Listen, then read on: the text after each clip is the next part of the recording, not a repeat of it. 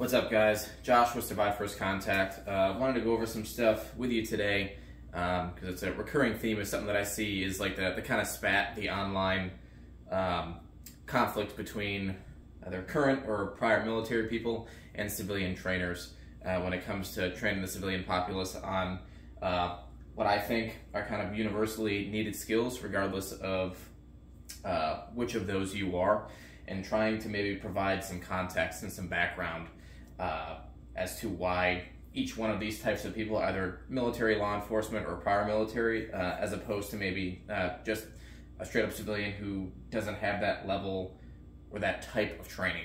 So go through each one of these skill sets and kind of give a little bit of background on specifically why military-minded people or military-trained people go about training and executing tasks a certain way, and how those could potentially conflict with a civilian view on things and what they each prioritize as important. So the skills I have broken down, and I think regardless of your role, every citizen, every American, whoever you are, doesn't have to be in America, just every citizen somewhere, you should be able to do these things if you're talking about surviving and making it through not only some kind of violent event brought on by your fellow man, but like a natural disaster or anything else in the world, anything that can cause you risk.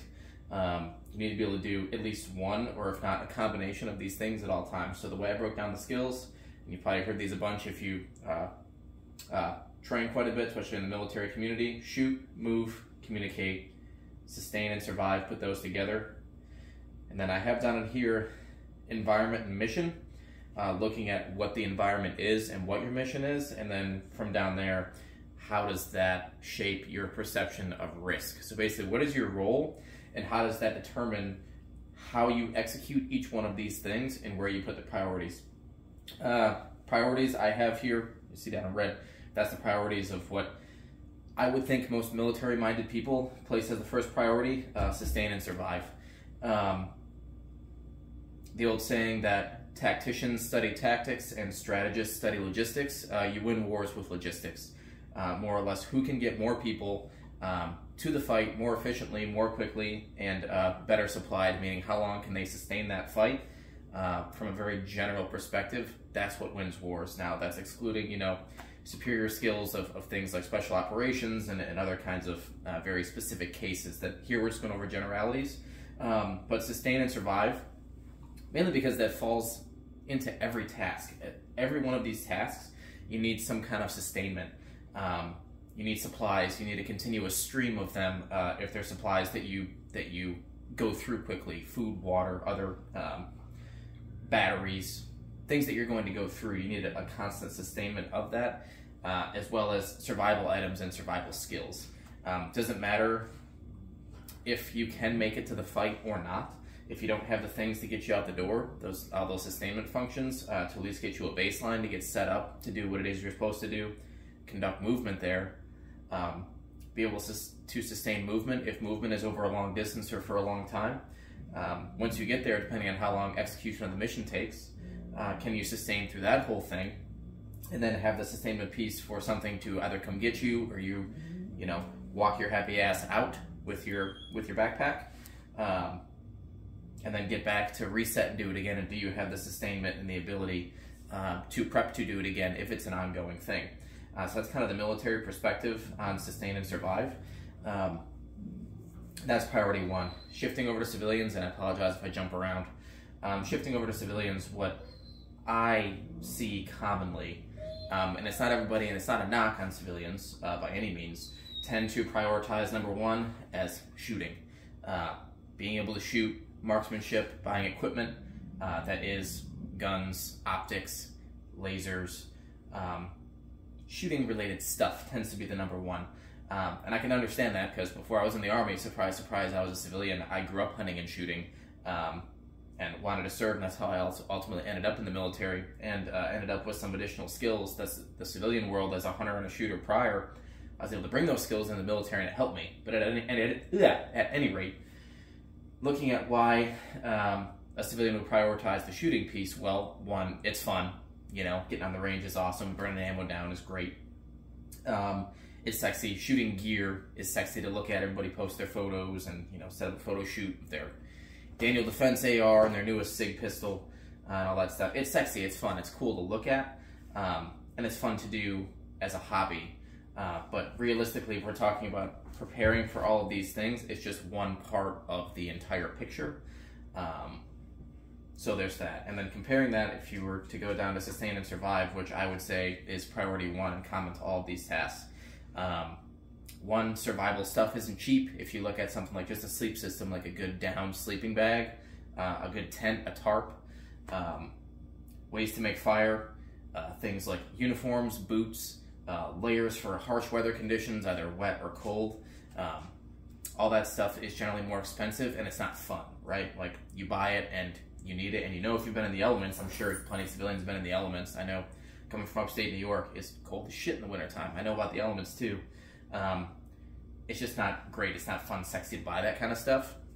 And let's face it, for most civilians, like I said, we're going to jump around here, the environment and the mission perception of risk, most civilians, unless you're planning for an outright revolution or occupation of your country, you don't need to be out in the field for days at a time.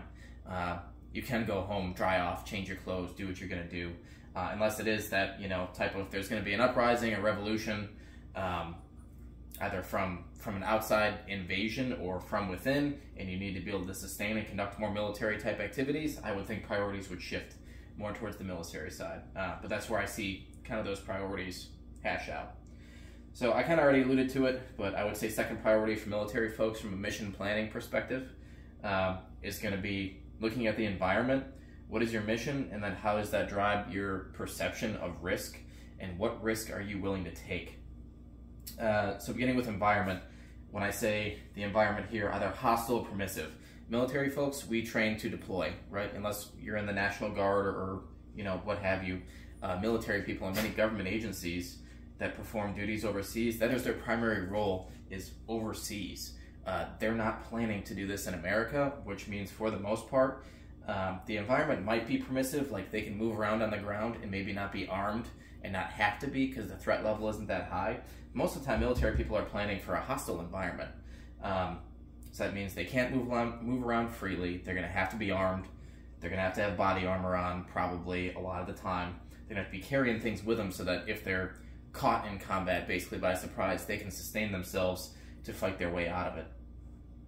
And again, like I said, military or other agencies that work outside the United States, preparing for that war. Is war happening? Okay, then probably prioritize the way military does, versus we look at like a first responder type scenario, which is where more of your civilians are going to fall, or military while they're home. That's a big thing now for myself, being able to provide basic medical aid and sustainment and survival stuff for me and my family, my tribe, and training people, and that's what I'm passionate about.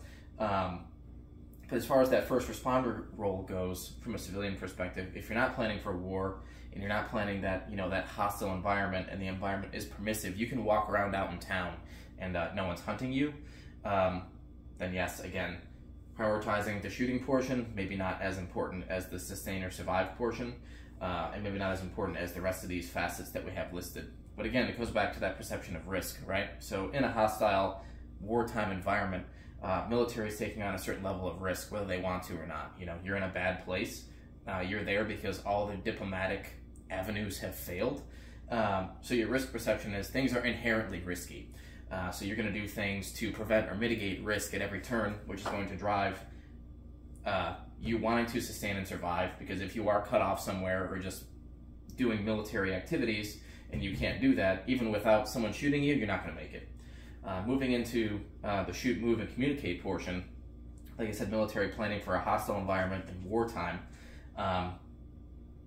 Moving up to shoot, move, communicate, I have these all kind of listed 3, 4, and 5 together for military priorities, because they're all, to me, they're kind of interchangeable. All of these could take precedence before one another, and I think you really need to do all of these. One, you need to be a marksman, but I would almost say that your ability to move and maneuver is almost more important than your marksmanship. Because gunfights, unless it's in that, maybe that first responder type setting, in a military setting, gunfights are longer, more drawn out things with multiple people. Military people aren't working alone, they're working in small teams at the very smallest element, and more like team squads, platoons, maybe, 10, 20, 30, 40 people. So then prioritizing this maneuver piece, the move piece, one, be able to get you to the fight, and two, be able to maneuver in the fight, because you have, in a gunfight in the military, probably that fire team type dynamic, right? So you have some guys that can shoot for cover, basically send some rounds, covering fire, get the enemy to keep their head down, while another portion maneuvers to get to an advantageous position to engage that enemy and destroy him. From a civilian perspective, if you're not at war and there's not some kind of uprising going on, it's a permissive environment, you're probably just in that first responder type mode. So the move piece might be less tactical, right? Because you don't have to move super slowly and deliberately, scanning for all kinds of threats. If you're moving towards maybe like an active shooter type event that is outside, right? You hear some gunshots, you hear screaming, you're an armed and trained citizen, you're gonna go respond. So at that point, don't move tactically from far away. Haul ass to get, into the vicinity, and then when you're in the vicinity, now switch on that tactical brain and realize that you have to be scanning for threats, taking in as much information as you can in that moment, so you can determine who a threat is and who isn't, and what is happening, are there bystanders. That's a whole other can of worms. But I can see that, driving a civilian mindset of why they don't need to move slowly or tactically everywhere. Whereas military, like I said, you're in a high threat situation. All movements outside the gate or outside the wire, you hear a lot, are going to be tactical, because you don't know around what corner, what wall, behind what rock or bend in the road that someone is trying to kill you. So that tactical mindset is more switched on all the time, and that drives a lot of the military mindset of, these civilians are running drills too quickly, they're moving too fast to shoot, they're not maneuvering properly. Like I said, they're coming from that mindset of, is the entire environment around them is a potential threat. So they're going to take tactical action, do tactical things that are deliberate, that mitigate their risk, or their perception of the risk of what's happening. Communicate piece. Like I said, shoot, move, communicate from military perspective, kind of all in the same bucket to me anyways, because you can destroy people with communication, seeing a lot of JTACs get on the radio and drop bombs and kill a lot of dudes without firing a shot. Like I said, movement, you can kill people without moving, again with a communicate piece. And then if you're in person, I've seen, gunfights happen where someone shooting static isn't engaged appropriately, they don't engage the threat, and they have to maneuver to be able to get to an advantageous position to then destroy the threat. So like I said, those are all kind of the same bucket for me. But at any rate, communication.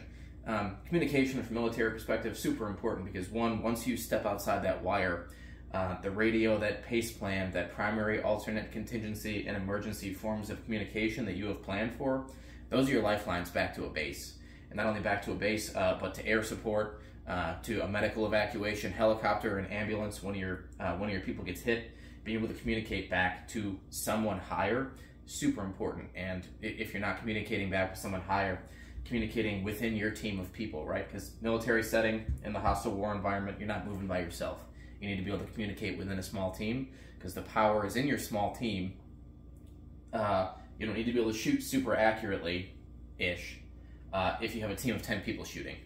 And if you're going to send people to maneuver, you may not be shooting to kill somebody, you may be shooting to suppress them. It's just things that a civilian is very likely not going to have to do, so that isn't in their tactical calculus, we'll say.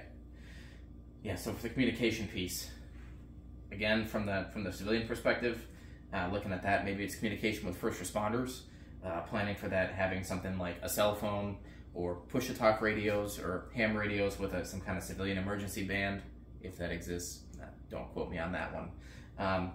But there's your reason why military is going to prioritize means of communication over your traditional kind of the way military sees civilians is, I'm just going to spend a lot of money on guns and Gucci gear, and it's just bullshit. They don't know what they're doing. Again, just kind of this breakdown to kind of get out of the mindset that military and prior military veterans versus civilians. It shouldn't be that type of situation, right? Like, we should be learning from each other. I can tell you right now, I would hugely benefit from taking something like shooting classes from professional sponsored shooters, or even, superior tier 1 military unit guys. Those two classes of shooters have shot way more than I have, and I've shot quite a bit. But again, looking at these and what I would suggest doing, as yourself for your own personal training plan, and so you don't view the other side, so to speak, as the other side. We're all in this together, right? Break down your training into building each one of these skills individually, and then for the sustain and survive portion of it, building up your equipment stores, that, split between kind of like basic survival stuff that you can survive in any environment. If you were out exposed without shelter basically for an extended period, could you build a fire? Could you purify water? Could you set up a shelter? Could you signal for help? Could you treat a basic injury versus could you treat a traumatic injury like a bleeder from an artery or a gunshot wound? Looking at building all of those individual skills and then looking at them in a collective way, and depending on which side of the fence you think you're on, now consider in your own planning and how you do your training and what you purchase. Are you planning for something like a hostile environment, like a wartime environment, that needs to drive your tactics? Or is it, like you said, you're a civilian in your hometown and it's a permissive environment? No one's hunting you, no one's trying to kill you. Build your tactics off of, okay, I can move freely, and now I just have to enact my plan when some kind of event happens that I have planned for. When I say plan for, you're not waiting for the event to happen. You're not like, oh, I know this bad stuff's going to happen and now I'm going to respond.